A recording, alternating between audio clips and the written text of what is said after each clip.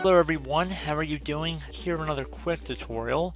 Today I'm going to show you guys how to create a currency symbol and add decimals to values in Microsoft Excel.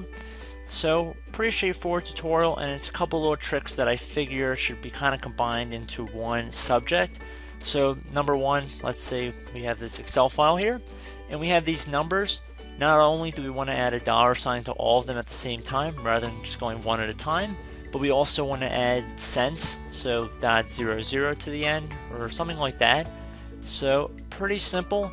I know in some cases the cells might have already been formatted where if you try and insert a dollar sign it won't let you. So this tutorial will also be a fix for that. So depending on what we're trying to do, if we have certain cells we're trying to do this for, you can just highlight over them. If we're trying to do this for the entire column, you can just right click on the top letter, and then this will select all of the cells in that column. And then you want to go down to where it says Format Cells and left click on it. Now that we're in the Format Cells window, we want to head over to the Number tab at the top left. The third option down should say Currency. Left click on that. So now it should say decimal places. If you want to include cents, make it 2.